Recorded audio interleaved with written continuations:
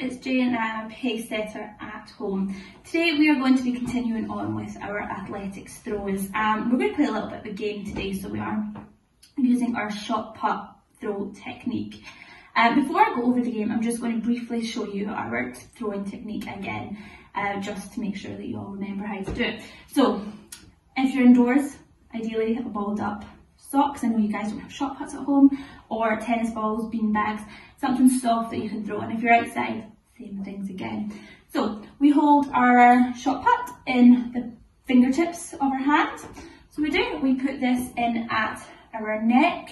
So this arm comes out, either arm goes up, we lean back and we push it. Remember, we do not throw it, we push it.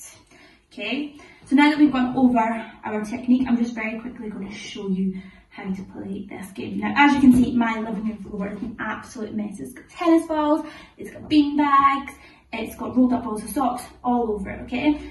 So we're going to play this game of Messy Garden. The aim of this game is to get all of the stuff on your side of the garden onto the other side of the garden. Now, you can play this all by yourself and have only one side of the garden all messy. And then you'll have 20 seconds to see how many things you can clear from your garden using our shot put technique. Alternatively, you can play with somebody else.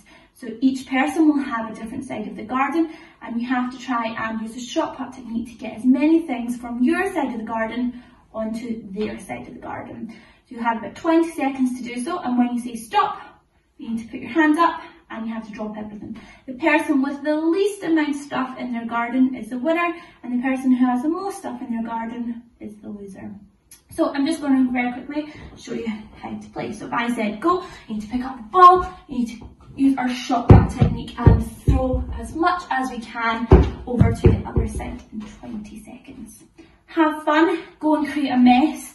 Make sure you ask your parents' permission if you're doing it indoors, remember, and just have fun creating a mess and cleaning it all up. Have a nice day.